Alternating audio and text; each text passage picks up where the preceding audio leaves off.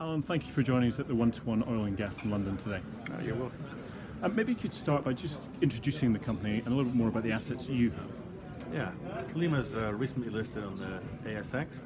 We're developing a project in British Columbia in Canada in an area that's prospective for the Montney Formation, which has emerged as one of the Tier 1 resource plays in North America. And tell us what stage you're at and what the plans are for the next 6 to 12 months.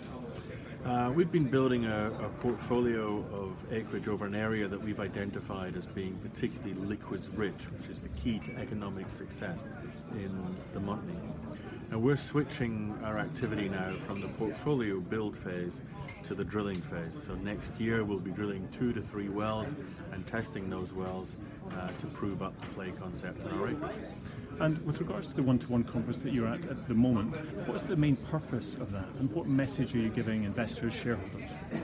Well, the main purpose is to broaden the network of potential investors into our business, I think, which is what everyone is doing here, and it seems to be a very successful way of doing that.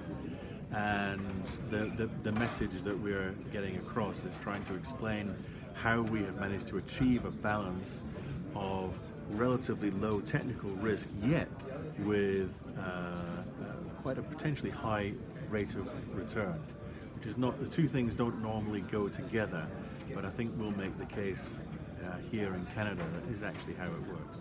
And with regards to funding and the market at the present time, how are you finding that? The market has been quite subdued in oil and gas for quite a while. But what we're seeing now is the recognition that with an oil price that's achieving some stability, the most important part of that is that the cost base has come down.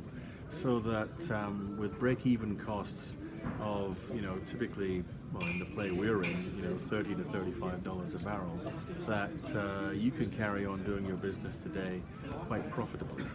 Well, thanks for your time today.